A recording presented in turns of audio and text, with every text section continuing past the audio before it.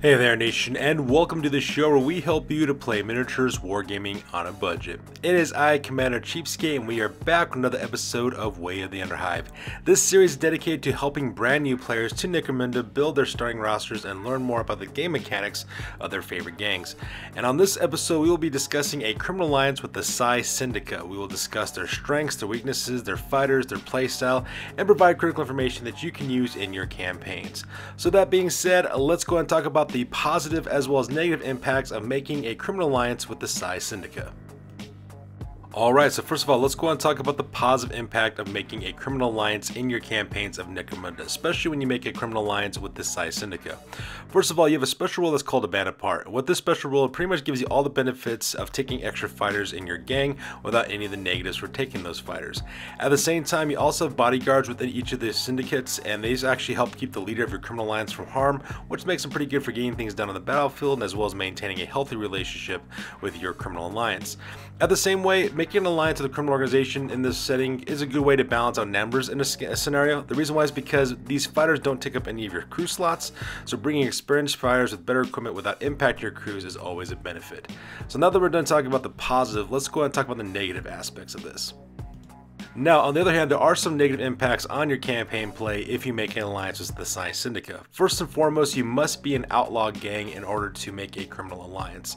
So if you're using a campaign, say, that uses law-abiding as well as outlaw game mechanics in your campaign, you must be an outlaw gang, which is not such a big problem, especially if you're redemptionists or if you happen to be a corpse grinder cult, because you always have the outlaw status. But if you're a law-abiding gang, it could impact your chances as well as impact your campaign play to become an outlaw to make this. Not to mention, your alliance with the Psi-Syndica can easily be broken as well with guard duty ties as well as drawbacks. Guard duties are the type of thing, that game mechanic that kind of limits your type of scenarios you can play, as you have to basically support the syndicate that you're helping out. It also could be ties that cut into your resources like money or other resources that you also have. In some cases, your drawbacks even have a simplest implication for your games because it might actually hurt your individual fighters. So whatever you do, make an alliance, you may need to take a look at the positive and negative aspects of making that alliance and see which one outweighs the other, whether the risk is worth the reward, and make a decision for yourself. So let's go and talk about the strategic as well as the tactical assets that the Psi-Syndica bring to your gang in your campaign. So when it comes up to tactical assets, what we're talking about game mechanics that affect individuals or combat on the battlefield. So these are things that are actually going to affect your individual games of Necromunda on the tabletop. Meanwhile, strategic assets are game mechanics that impact a game during the course of a campaign. So whether this is getting you additional territory, additional reputation, or income, these are things that affect you primarily in the pre as well as the post-game setup, and at the same time also have some pretty, big impact for your gang in terms of getting the resources that you might need as well. Now, when it comes to the strategic assets of the Psi-Syndica is a very poor strategic choice. And the reason why is because while it does give you a random psychic power for one of your fighters, you do have to randomly roll for that power. You could end up with a really bad one at the same time. So because of that, not a very good strategic asset as well. At the same time, if you break the alliance whatsoever with the Psi-Syndica, you have to pay for that with one of your fighters' lives. That fighter does get deleted off your roster. Now, you do get their wealth in terms of credits from that fighter being deleted off your roster, but you can still lose a fighter if you break the alliance. And given how easily it is to break alliances in this game, it's kind of a bad drawback from having that as well. Also, now when it comes to these tactical assets, the Psi-Syndica is a fair choice because you get the Mind-Locked Weird to help you in a fight, and they actually have really good access to psychic powers. But that's really about it. In fact, when we actually talk about some of the benefits as well as the negatives on this one, it doesn't seem very beneficial for you to actually consider making a alliance with the Psi-Syndica. So let's go and talk about those benefits real quick. So the first benefit you get is what's called psychic weighting. What you basically do is you choose a fighter and you generate a random psychic power for that fighter. Now, while that might sound like a good idea at first, there are some serious drawbacks. For one, you have to randomly roll for the power and you might get a really lame one. So that's one of the problems that you actually have to worry about. And the second thing, if you break this alliance, the fighter that you've given the psychic power to, they die. And that person's fighter is deleted from your guy's roster. At the same time, the value, you do get that in the credits for your gang. But at the same time, though, it could be a really bad choice because what if it's a good fighter that you want to give the psychic power to? And at the same time, you don't want to give the psychic ability off to some random fighter because that's not what the ability should be used for. So because of that, this is actually a really hard choice to make as a player, whether you want to actually have this. Now, granted, psychic abilities are actually becoming more prevalent now in campaigns of Necromunda, so that is a consideration you got to worry about. But at the same time, though, is it really worth the benefit? And that's the thing you want to look about, especially when we get to the drawbacks. So primarily there are two drawbacks you got to worry about when making an alliance with the Psi-Syndica. The first one's called Dark Dreams, which means that one randomly fighter must pass a willpower test. Otherwise, if that fighter doesn't pass the willpower test, they can't participate in the battle. As represent that the corruptive nature of the psychic abilities of the Psi-Syndica are actually affecting your fighters in that case. At the same time, you have another drawback called Secondary Attention, which means that after the battle, roll a d6 plus 1 for each unsanctioned psyker in your gang. And on a roll of 7 plus, one randomly selected fighter must roll on the lasting injuries chart.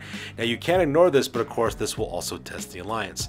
So not only that, you're going to already have 2 unsanctioned psykers in your gang, just right off the bat, because you got the Mind-Locked Weird that's with your gang. That's one of the benefits you get from this, if it's truly a benefit at all. And then of course you also have the randomly selected the fighter that you choose to give the psychic ability to. So right off the bat, you already have a 2 on that value, okay? So all they have to basically do is roll a 5 or higher, and sorry, not a 5 or higher, a 4 or higher, which is a 50-50 chance, and you're going to end up getting this negative benefit. So because of that, your fighters could actually get some serious injuries. They could possibly die, they can go to recovery, miss out in a battle report, or they can get an injury that also permanently deletes a point off of one of their stats as well, and also go to recovery, which means that if you have a really bad series of rolls for your drawbacks, when combined with your Dark Dreams as well as your Secondary Attention, you could potentially have 2 fighters in your roster that will not be able to participate in the battle report. And of course, that could also happen too if you decide to break the alliance. You could actually potentially have up to 3 fighters that can't participate. So because of that, the serious drawbacks that this alliance actually brings kind of outweighs the benefit. Now, of course, to do some fair diligence, we are going to talk about the Mind-Locked Weird that you get. So let's go ahead and talk about that fighter next. Alright, so when it comes to the Mind-Locked Weird, this is the actual one fighter you get from the Criminal Alliance of the Psi-Syndica. So let's talk about the stats real quick. The Mind-Locked Weird has a 4-inch movement allowance, it's got a 5+ weapon skill, 3+ ballistic skill, 3 strength, 3 toughness. They also have 2 wounds. They have a 4+ initiative as well as 1 attack. They have 8+ for leadership, 6+ for cool, 4+ for willpower, as well as 9+ for intelligence. So they got some pretty mediocre stats, all things considered. Now the Mind-Locked Weird does come with mesh armor, so that does help them out with a little bit with the defense.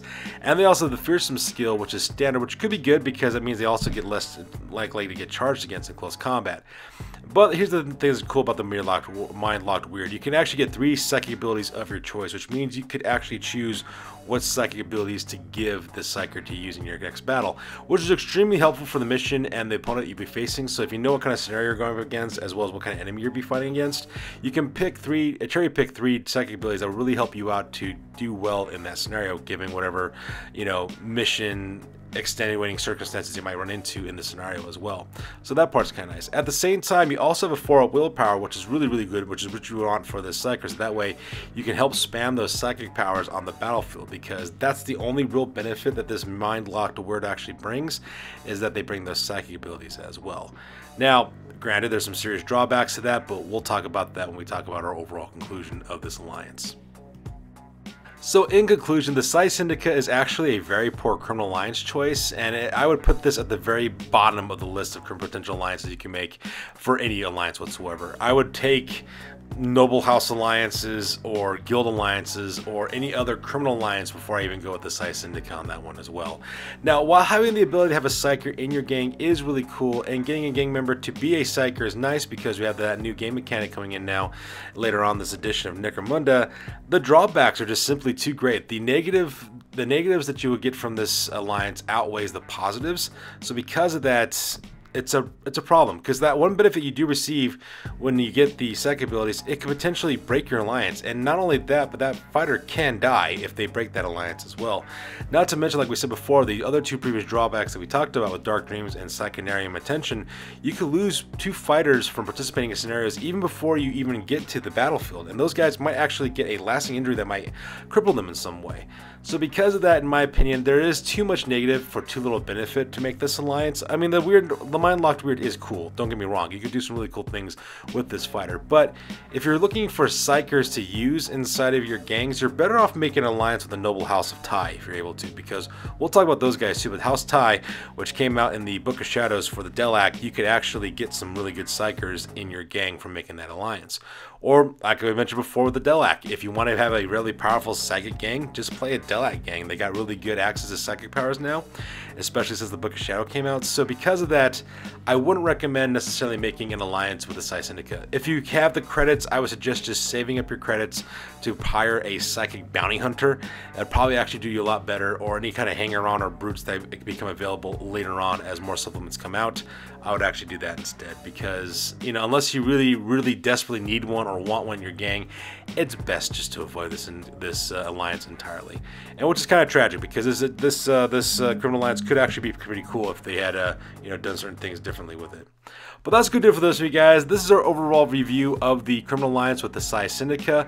Highly suggest you avoid. 1 star would not repeat business with those guys. But that's good for you guys. As always, please feel free to like, comment, and or subscribe. Your guys' input is valuable to us as always. Also check us out on Facebook, Instagram, as well as blogger.com for all the latest, greatest hobby news related to our channel. That's good for this one, you guys. I'll catch you guys next one. Peace out and stay classy.